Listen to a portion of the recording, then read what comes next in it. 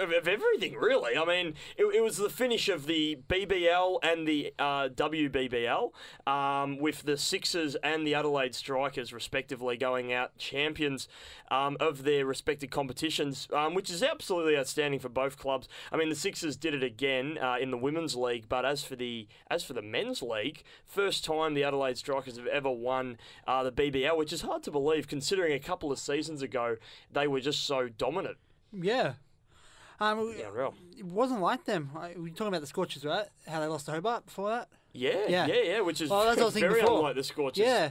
Talking about dominance, like we all expect them to go into the game against Hobart as the favourites. They've got it in the bag. Particularly at the new Optus Stadium, as well. They must have had some of those fish fingers before the game, Yeah.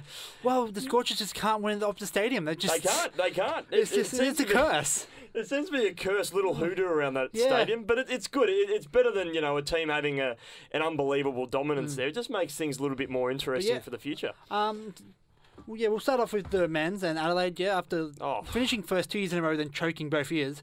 Got over the Renegades by a run in an absolute clinic. That was incredible. Yep, and then plays Hobart.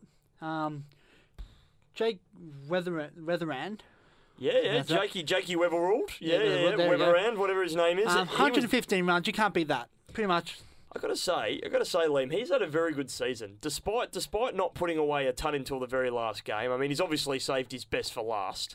But an incredible 115, only off 70 deliveries as well, which is just even more astonishing. Players like Travis Head and even Alex Carey were just able to take a back seat to his absolute batting masterclass at Adelaide Oval. And the entire Oval was just in absolute awe of him, He had a little bit of aura, shining off him. And, we don't see that many centuries, particularly in crunch matches. But he did break a number of records, including the highest score in a BBL knockout game and the third highest of all time in the BBL. So congratulations to him with a, just a solid, sixes in the final. I think 8 went over the rope, which is just pretty amazing. Yeah. And a couple into the crowd as well. Pretty much Hobart was never really in the chase. No. All out for 100 and... I got 117 here, but it's 177.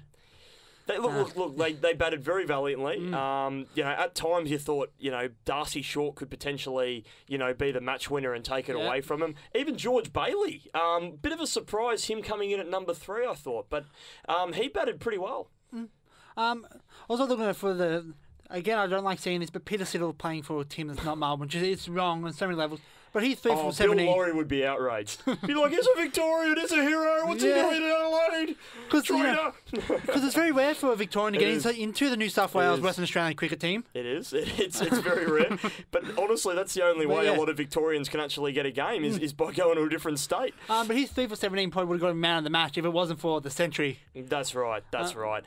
Lucky to get one of those wickets. I thought the one against Ben McDermott was easily going down leg side, but no DRS in T20, so had to walk, unfortunately. Pretty did much. McDermott, but Peter Siddle just kept the pressure on, and just an incredible amount of dot balls as well. I think he bowled something like 15 dot balls and got short with his very final delivery of his 4-over spell, so 3 for 17. That's match winning in any ground. Well, it's actually funny when we get to the women's a bit later, but because the woman of the match in the women's one got 3 for 17. So how about that? Yeah. Reciprocal figures. That's just absolutely incredible. But it was the bowling effort that was probably most impressive for me. To keep down the Hurricanes, who are a very batting heavy lineup, did very, very well. But I think their bowling was bad. They weren't the same bowlers that defeated Perth. No, completely different. I think Rogers definitely wasn't the same. And we talk about pivotal moments in finals, Liam, and we talk about a major drop catch. Now, Weatherald was absolutely flying at this stage, and Rogers got a nice little return catch to him, dropped it, and then went to go for the run out because Travis Head was... he probably would have made it. He got a bit ahead of himself. He got a little bit ahead of himself.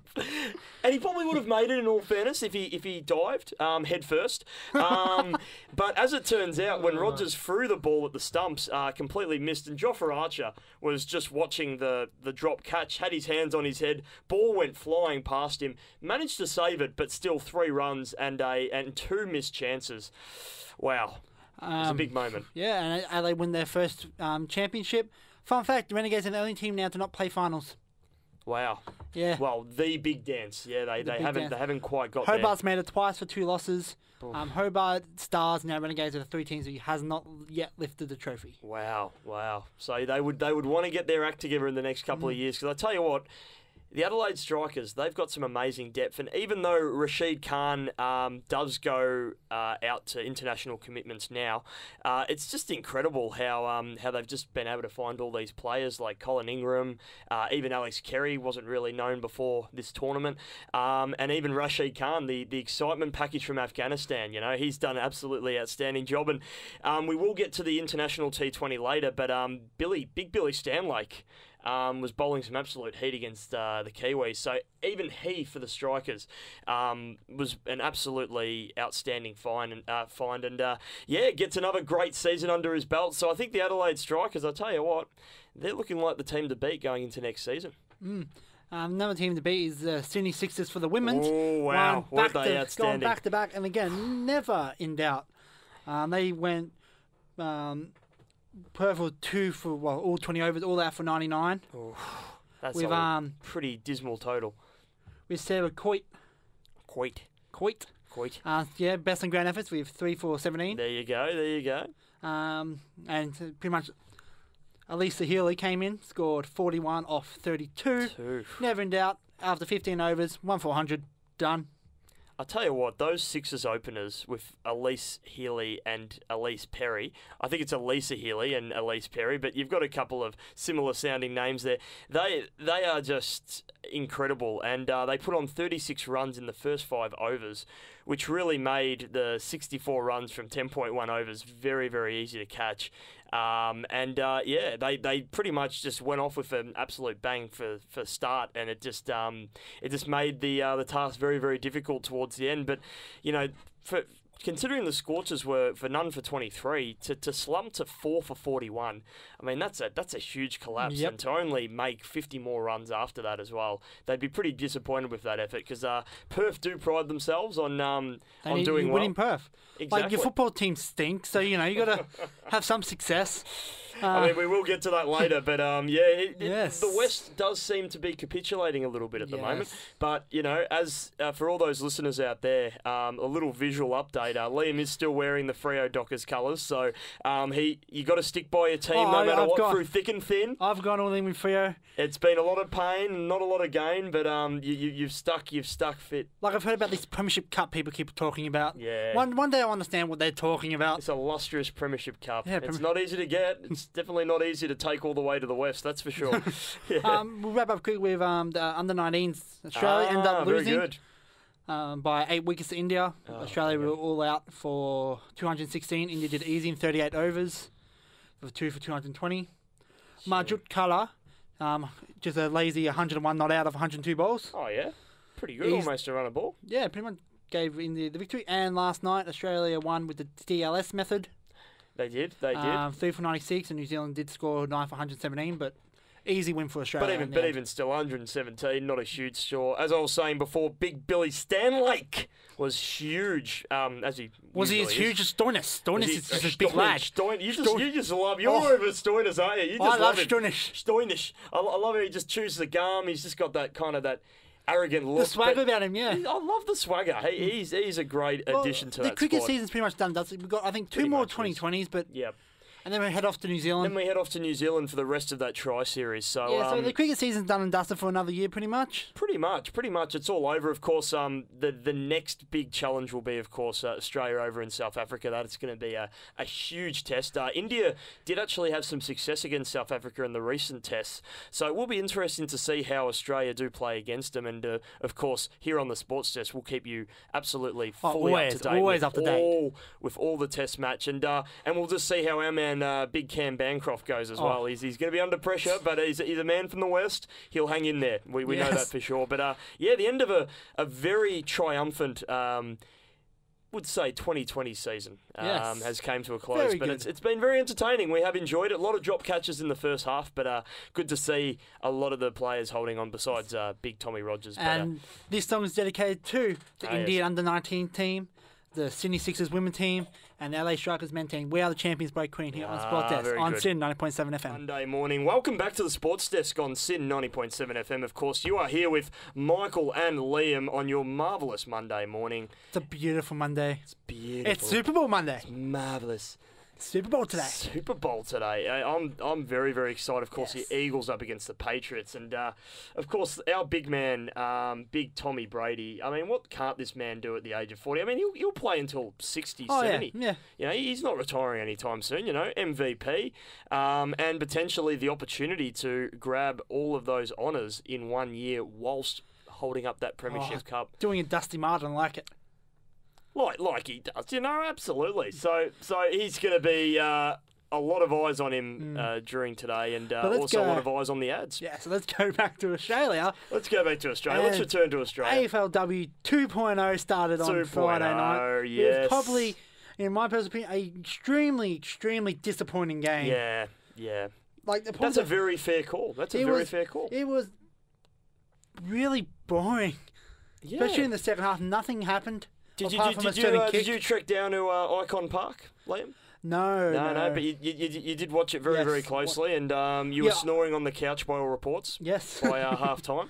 And I was kind of worried about how the season, maybe because we had such big expectations, because last season ended in such a high. I think two teams scored 70. The grand final was really good, and then this game started with a. The really interesting fact was, Jasmine Garner kicked the first goal of the season for the second year in a row for Collingwood.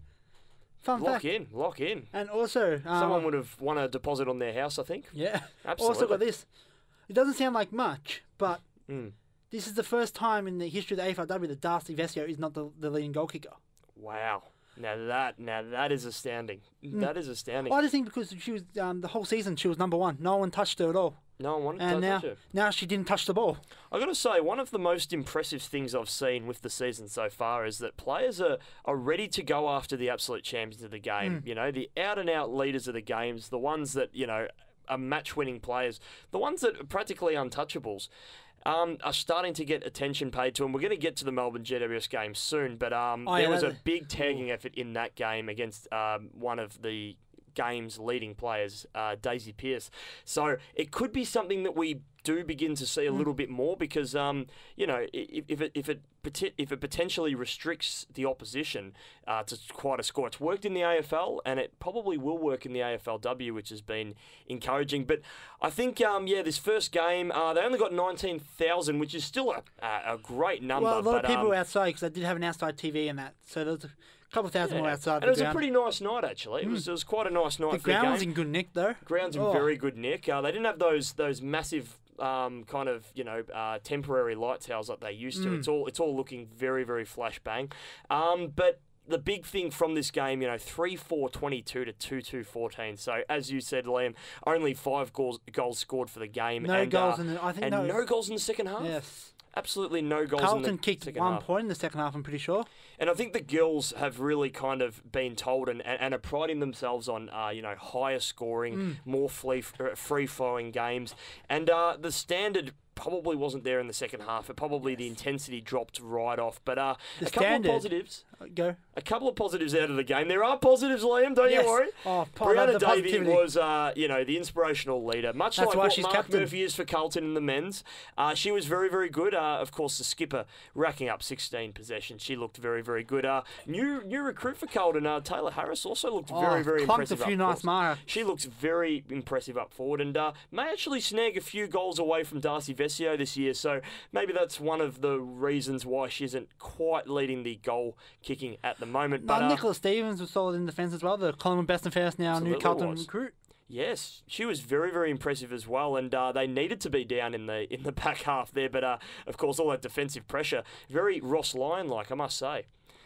But we should mention someone who was a first-round draft pick this season for the Magpies, Chloe Malloy. She was amazing. She starred in her debut game with 20 touches and looked like she was right at home, the youngster as well. So she'll just keep getting better and better for the Pies. Yep. But yeah, look, their efforts were trying to be quite attacking in that final term, but their efforts were stifled by a desperate Carlton defensive effort that secured the points at the end of the day. But one of the big talking points out of this game will be an incident that we saw against, I think it was Sarah Darcy. She kicked one of the Hoskin twins, one of the two. One of the two. They look the same. Yeah, I don't know if she was aiming for the right one, but we assume that she was. It was a little bit there was definitely malice involved, and this will definitely be looked at. Pretty much, she'd received the ball, kind of got tackled to the ground, and in an effort to try and alleviate some more pressure, let's say, she actually double kicked, so used both her feet to kick Sarah Hoskin away, and in a place where you don't want to get kicked. Where you don't want to get kicked with a particular boot that you don't want to get kicked with. So it will definitely get looked at. What do you think? I'm looking. I mean, definitely intent was there, so I'm going to say 3 to 4. See, I'm going as far as saying that I don't think she's going to play again this season. Well, there's 6 more games. Big call. Maybe the fact she hasn't got suspended, it might be 6 down to 5, but I'm pretty sure they should go. They should absolutely throw the book at her. Yeah, well, I mean, you want to see this in the game. Kick. It was a deliberate kick. I know we can go back to last season in the men's with the Toby Green incident. Yep, that's right. And the argument with Toby Green was he had his foot out. Yep. To stop himself, to springboard off that's right. Dalhouse's chest. Dalhouse went down, got him in the face. That happens in every game you usually play on. Yep. But this was a deliberate kick. Deliberate kick. In a place that you shouldn't be kicked. Mm-hmm. You know, if it was a guy, couldn't imagine how much painful that would be. I think, I'm pretty sure she might be gone. And we're just watching it now, and it actually... I actually think play was still going when she actually did kick Sarah Hoskin, and looking very, very sore indeed. And as I said, she originally had a smaller kick at her and then had a larger kick. So she actually kicked twice. A very small little jab and then a bigger one. Went in for the jugular. So we don't want to see that in the game. No. It should definitely be stamped out. And if a season ban is what needs to be done here to try and mark this out, then certainly that should be taken into consideration. Yep. And that's what we want to see. As much as Friday night's game was disappointing, Saturday's game was absolutely beautiful. Melbourne versus GWS. Goal for goal. Intensity. 3 times the lead changed in the final quarter. The last quarter was absolutely unbelievable. Oh, wow. Daisy Pearce stood up, especially in that last quarter. Wow. Solid in the fence. She's just an all-around superstar, Daisy Pearce. She is, isn't she? Yeah, you can't hold her down. Despite the fact that she did get tagged for most of the game, she was quite... she did what champions do. I think she was only kept to about 6 touches at half-time, but pretty much as soon as that happened, she exploded in that final term. She had 13 of her 19 possessions after half-time, so absolutely right. She exploded after half-time. No one can really hold... champions down, and she was absolutely outstanding. Also, must be mentioned, Rochelle Cranston as well. Rocky. Big, is that what they call it? Yeah, Rocky Cranston. Big Rocky Cranston. And you are a big fan of... You're jumping on the Rocky bandwagon. Like I said, I looked at her Instagram the other day, and she is a solid unit. Research? She is a big unit, a scary unit. Scary unit. Oh, yeah. So she's into her protein, she's into her heavy lifting. And 3 snags in the second half, plus the winner. Plus a few snags after the game as well. I'm assuming. Yeah, plenty of protein. Absolutely. But she was outstanding. But after racking up 8 disposals, Demons midfielder Karen Paxman went off with a bit of a back injury, which was later diagnosed as spasm, so not as bad as what we originally thought, but hopefully she'll be back next week or maybe the week after. But Cranston, once she did kick her second goal to start the final term and then slotted her final goal at the 15-minute mark, it looked like Melbourne were going to run away victors here. But only a 6-point win, so a very, very close game indeed. Must be said, GWS, considering they run away with the wooden spoon, I don't know if you can run away with the wooden spoon, but I think no one was going to try and catch them for that. But considering they were the wooden spooners last season and they managed to almost defeat, or upset, should I say, one of the leading Victorian sides from last season, that's a huge effort, and almost had the wood over Melbourne indeed, because they did beat them last season. But 36-year-old Irish recruit Cora, I think it might be Stronston. Stronston was amongst the best players at GWS. The Irish recruits. You do like the Irish recruits, love the Irish recruits. Being an Irishman yourself. Oh, yes. Being an Irish immigrant yourself. So it's always good to see them play. And I'm an Irish immigrant from Fitzroy. I must say there was one stage in the game where I think she ran a little bit too far. She did a bit of a Lewis Jetta, but they're going to cut her a little bit slack in the first games as long as they had a little bit of a word to her. Someone I was very pleased with, Elisa Eva, the former Magpie, now GWS, 14 tackles. If you don't mind. And that's a very high tackle count. 13 tackles, 14 disposals. Very high tackle count for the AFLW, That's I must very high say. tackle count. General, Yeah. In general, wow. I'm a big fan of my tackles, I believe, That's Lenny Hayes-like. Yeah, pretty much. Wow. She didn't do enough to make my best top 3 when we get to that later on. We will get to that soon. The votes, of course, a big part of the sports desk, of course, the inaugural AFL Women's season. And just continuing, yes, she did. Unfortunately, she wasn't able to claim it on the show, but hopefully this season we will get the winner in. Pretty much. Let's go down to the grand final rematch. The grand final rematch. This was exciting. Big game feel. It was a really good week. Two games had a big game feel pre-game. Yep. One had a big game feel during the game, and then you had the Free Bulldogs game. You did. You had a Katie Brennan feel the other game. You're still a little bit. You're still stinging after that, but that's all right. That's all right. 2 years in a row, Katie Brennan only played 2 games last season, and in her first game she destroyed Freo. Played Freo again, destroyed Freo. That's probably her favourite pastime. I like long walks on the beach, romantic dinners, and destroying Fremantle. That's right. Long walks at of course, the Indian Tea House down by I think it might be Scarborough Beach or near there. Anyway, that's where she likes to do long walks by the beach. Moving on, this was a big game before the bounce. We had one of the best players, the most prestigious players in the game, Erin Phillips, ruled out before the first bounce after she strained her quad. And she might not be making up against Melbourne either. She may not, which would be a huge out for Adelaide, considering when their best player goes out, they expose the rest of their side, and they were exposed on the weekend. The Lions looked absolutely dominant from the outset, and after half-time, they absolutely notched up the intensity, sealing the victory 4-7-31 to 3-1-19. Despite only winning by a goal and, 2 goals in the end, they looked far more dominant than that suggests. Well, Adelaide only scored in the second quarter. They did. Which the only down on that game was the fact that they only scored in the second quarter. The only credit I give to was the other captain, their forgotten captain, Chelsea Randall. Ah, yes. Kicked the goal, 18 touches. Was good. She was very good. She stood up like the captain that, everyone kind of probably forgets she's the captain. They do. Considering you got probably the best player in that, second best player in the AFLW behind. Well, I mean, she captains in, 3 or 4 other codes, so she can't captain them all. Surely not. Pretty much. Surely not. But it was Brisbane forward, Sabrina Frederick-Taub, who absolutely impressed me again. 7 contested marks out of her 10 marks, which is just a monstrous Talk about another effort. big unit. She is another big unit. She is a sizable unit, and I tell you what, she's always in the action. She's always so excited. She always gets around the girls. And honestly, it looked like the Brisbane Lions actually won the premiership last night. They were so ecstatic. And there was probably a lot going on in that game. As much as I'm not a big fan of them saying, if you lose the grand final, then you beat the team. They've got redemption. Yeah. Because they're 2 completely different things.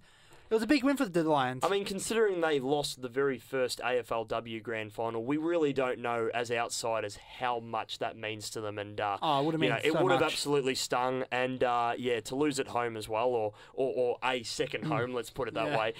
It was an absolutely outstanding effort from him. And Jess, now this is gonna trouble me a little bit here, but her surname, the German, Jess Wustersner, I'm going to say. We're going to go with that. Wustersner.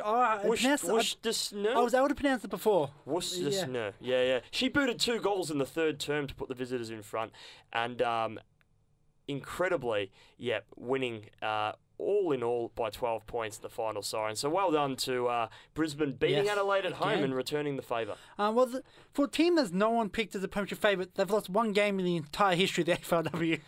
It's not a bad effort. The Brisbane Lions, it's going to be funny to say, but the Brisbane Lions aren't used to losing. They certainly are. In the women's, not the men's, of course. And let me tell you, they wouldn't want the statistic at the end of this season to be the only 2 games they've ever lost have been in grand finals. So let's hope they can resurrect that statistic at the end of the year. But let's move to the final game of the round. And Liam, I'm sure you're very optimistic to talk about this. You've got this, don't you? So in the last game of the round at the Winton Oval, the Western Bulldogs came out victors 7-7-40 49 against the Fremantle Against Stinkers, 3-5-23. Yes, when you do put out the anchor, boy, do you sink. And yes, the Dockers haven't had a lot to cheer about of late. And Of the last 23 years. the last 23 years, you've been counting every single one of those. But look, they were competitive in that third quarter. They did make a bit of a fight back. They were competitive in the second half. Even though Doggies did outscore them in the last quarter, 2-0. They were in the game pretty much up until the final assignment in the second half. But it was the first half that was appalling. They were nowhere to be seen. Katie Brennan did laps. She was just teasing him at the end of the day, wasn't she? Oh, yeah. She kicked 3 goals. Ali Blackburn as well, sensational. Only 22. 23. She's only 23 years old. Well, 23 years old. Yeah. 22 she's going to be an absolute superstar of the competition, Ali Blackburn is. Wow. But yeah, easy got out. Katie Brennan pretty much started off kicking the first 2 goals of the game and then kicked the first goal of the second quarter in like the first minute. Unbelievable. Unstoppable. Let's go down to the ladder. The Doggies now sitting first. Gee, we previewed that game pretty quickly, didn't we? Yes. So the Doggies sit first. Who sits last, Liam? Well, we'll get that. We'll get to that. All right. Apologise for the other team. Brisbane sits second. Carlton third. Melbourne fourth. Then you got the Giants, Collingwood, Adelaide. And that's it for the ladder. Wow. Yeah. Thought we might have missed a team there. Oh, yeah, you got the Dockers finishing last. No. Yes. Sunk right to the bottom straight away. Percentage of 46.9, so look, not the worst. But yes, it was a great first round, and of course next week we will be previewing some of the big games there. I'm really looking forward to Melbourne and Adelaide, and both Brisbane Lions and the Western Bulldogs. Of course, 4 of the informed sides. There's 2 big games I'm looking forward to. One, not just because of the Perth Stadium, but it's going to be pretty much the season. You got the Doggies and Brisbane. You win the game, you're two wins up. You are. And you look at last year, Adelaide lost 2 games, Brisbane didn't lose a game. Yep. And the Freo Collingwood game, you lose this one, your season's over. I completely agree with that. And Fremantle being at their home ground for the very first time, they're going to want to win that. In front of nearly 50,000 people. Exactly. And the $2 entry, as we said, is absolutely booming. Before we go to a song and before we do our votes, this is a stat compared to last season. So round 1 last season, it was 28 goals, 40 points, 208, compared to this year, 35 goals, 32 points, 242. I like this. That's great Let's effort keep by our the goals statistician going. Man. Liam, you're always on fire if you're statistician. I love me stats. But even the comparison of 35 goals kicked in 4 matches compared to 28 in round 1 is already looking so much more promising as well. And it's already looking like a more high-scoring season, particularly the 13 goals kicked in the GWS and Melbourne games. So a lot to look forward to, a lot of excitement, and we will be waiting with tenterhooks to see whether Sarah Darcy does get suspended for that, as we expect she does. Let's get to a song, Liam. This is Matchbook 20. Let's see how far we come, and we'll be back with the votes after this on SYN 90.7.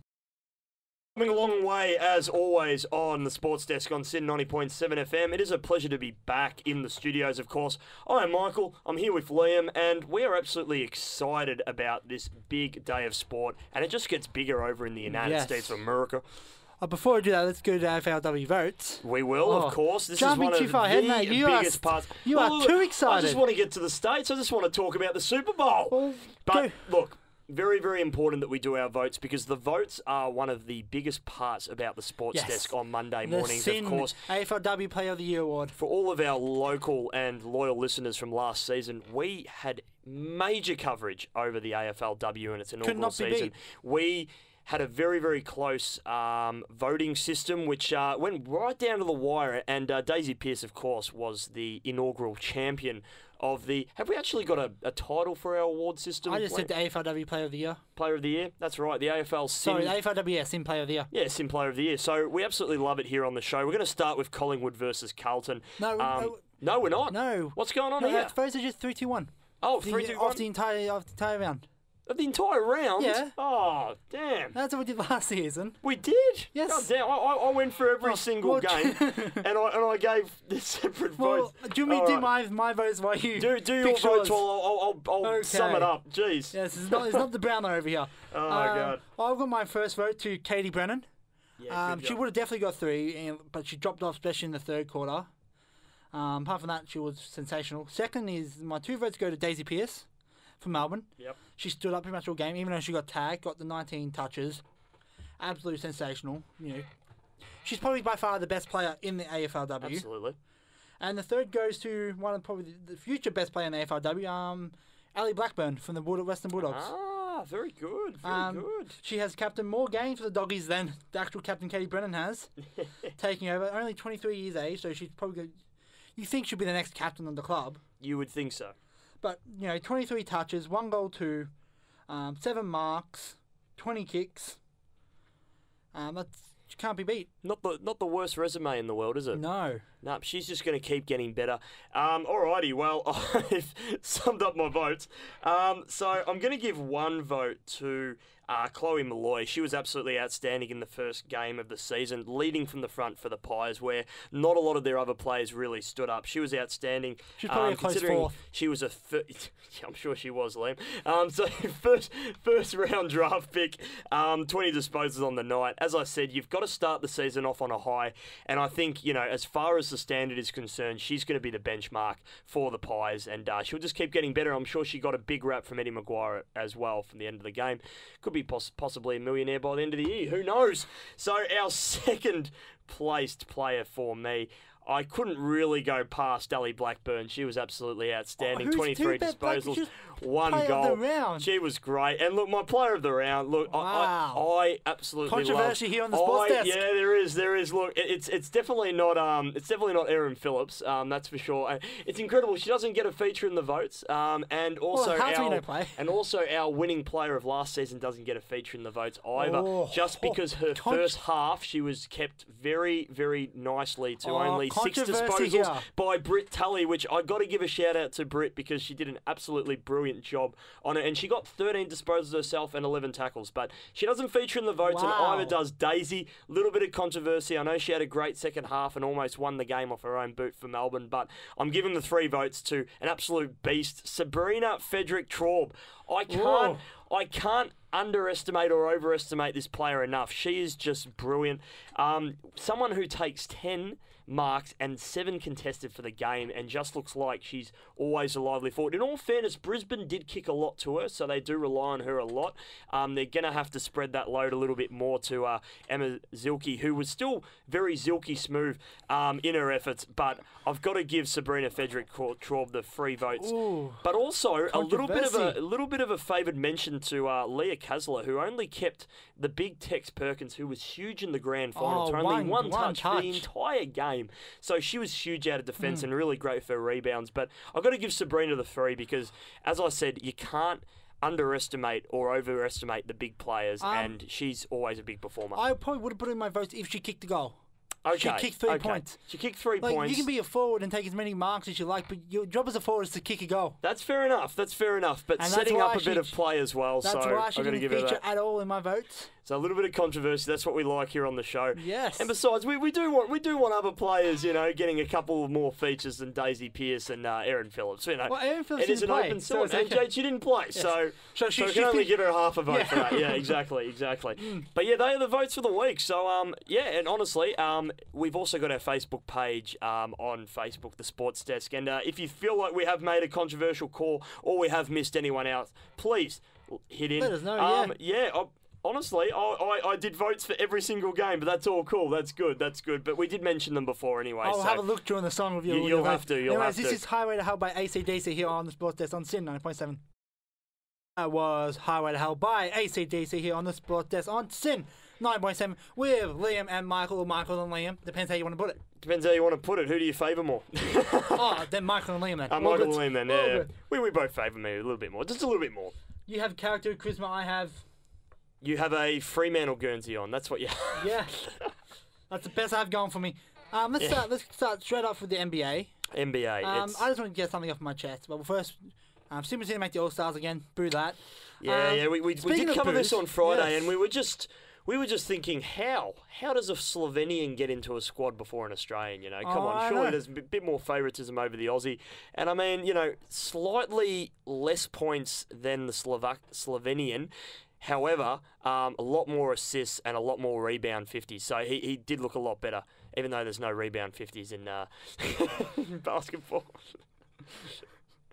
He got one from the 50 yeah, line. we could. He absolutely had a beautiful set shot.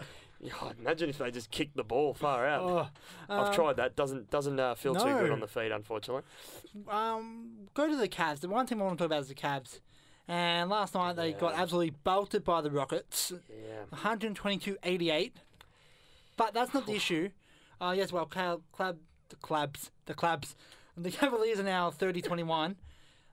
Third in the East, but the East aren't a strong division compared to the West. But what happened after the game really got under my skin. The Cleveland fans booed the players walking off the field, which annoys me because if it wasn't for Mr. LeBron James coming back from Miami because he loves Cleveland and wants to bring Cleveland to the championship, they would be exactly where the Browns are now, the laughingstock of the league. Correct. Just you entitled fans, you selfish people who think you are owed everything in your life because of one player came because he loves Cleveland. Loves the Cavs. And he gave you three playoff appearances, one championship, and you have the audacity. To boo the man. Yes, granted, he's probably going to leave. And if I was him, I would already be gone. Yep. You guys deserve to finish last next season. You selfish fans. Most of you are probably bandwagons anyway. You probably don't even know any other player apart from LeBron James. But because you sooks didn't get your bloody way, you cry like little babies. Oh, I hope Cleveland does not win another game for the rest of the season now. So do I, Liam. Excellent rant by you, as always. Oh, got under my skin. We should almost have a segment, just a standalone segment called Liam's Rants. I'm liking it. I've actually got a podcast dedicated to my rants, yeah. There you go, nice little plug in there. Look, it is disappointing. Whenever fans boo, I'm completely against booing in sport. Even when a player does do something pretty malice on the field, I do understand there maybe are grounds to start booing in that circumstance, particularly if the player's been pretty badly hurt. But you've got an absolute champion on your side, LeBron James, one of the best players to ever play the game of basketball, and all players go in a bit of a form slump, and even when there are players, even in the AFL, if we even bring it home to the AFL, even when there's a player such as Paddy Dangerfield who may go for a bit of a form slump, it may be common knowledge that he is leaving the Adelaide Crows. Dangerfield forward slump, what is that? 30 touches a game, 3 goals. I don't think think they ever booed him. I don't think the Adelaide Crows fans and Adelaide Crows fans are pretty feral. Despite they did boo him at the start, his first game. They did boo him at the start, and towards the end they cheered him. They cheered him. There you go. But like it's just so distasteful. That come back, it's kind of like a wow, you left, boo you. But you don't boo the greatest player of probably our generation and the team he played for. I doubt they were actually booing him. No. And he gave you success. But I mean, if the fans want him to stay, they're not doing any favours by booing him. I can tell you, he would be feeling quite hurt after that game. He would have probably been wiping those tears away with a lot of $100 bills, but it doesn't matter. The fact is, he would have been pretty hurt after that game. He's probably looking at his 2 trophies he got from Miami, thinking, the better times. But let's not take anything away from the Rockets. They were very, very good, winning 120-98. But yeah, as we said, the state of basketball in Cleveland right now isn't looking too great. They should all have a nice hard look at themselves in the mirror. They should. It's looking a little bit dismal, but let's jump back. I think the trade table is looking the most likely option for the Cavs here. Let's jump back to Australia quickly. Talk about the A-League, Sydney FC. That's it. So next sport. No, but Sydney FC again. They're just too good. They've lost 2 games in the last 2 seasons. They are sitting well and pretty on top of the ladder. I've heard that they're not going to do the grand final. They're just going to give them the trophy, I think, starting next week. Yeah, I remember when Collingwood were at their absolute height in 2010. I'm pretty sure on before the game, an absolute prestigious show. I think they actually just gave the Premiership Cup to them midway through the season. They just said, look, you're too good. You're probably not going to lose the grand final. Look, you may draw the first one, but you'll win the second one. We may as well just give it to you now. Yeah, pretty much, yeah. Would have saved St Kilda the pain if they did. But yeah, Wellington Phoenix couldn't score a single goal, and Sydney FC were way too good on the weekend, 4-0. So they just keep doing it with ease. And yesterday, Melbourne City got up against the Brisbane Roar 2-1 in Brisbane, so that would give them a lot of confidence. And the Western Sydney Wanderers up against the Central Coast Mariners 2-1. And then on Saturday, Adelaide United defeated Perth Not Glory. a good week for Perth. Not a good week for Freo Perth. lost. Not a The good Wildcats week for lost Perth. yesterday. What's going on, mate? They got Wildcats to get lost you yesterday. over there. They got to get you on a plane over to Perth and get you to fix a few things. The morale needs boosting, Liam. Yes. You've got a lot of fire in your belly today. That rant was absolutely inspirational. I'm sure all of our listeners out there can attest. You need to get over there. You need to do something. The Wildcats lost to Adelaide 36ers last on NBL. The Perth Wildcats. Freo didn't show up. Only showed up for a quarter against the Doggies. And I mean, the Scorchers lost. And I mean, that's not the only state that is struggling at the moment. Of course, in the Davis Cup, Australia Gone. They didn't even end up playing the last game with the Demon, as we're calling him, or Demure, as a lot of people remember him. Little Leighton couldn't get the job done, but it was Nick Kyrgios who was quite disappointing in 3 sets. Was really, really dismal against world number 5 Alexander Zverev, and did it quite easy in the end. And Nick Kyrgios, after a really great Australian Open tournament, looked like the absolute air was out of his lungs and throwing his racket on the ground, just showing his absolute frustration. A lot of medical timeouts as well for Nick Kyrgios during the match. A lot of elbow injuries, so not good for him.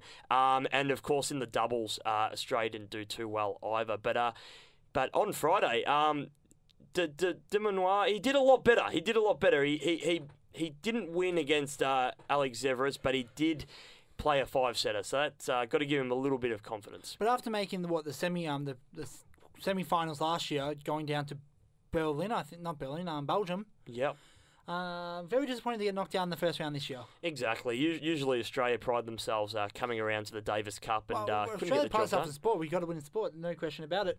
Last one, let's go back to America.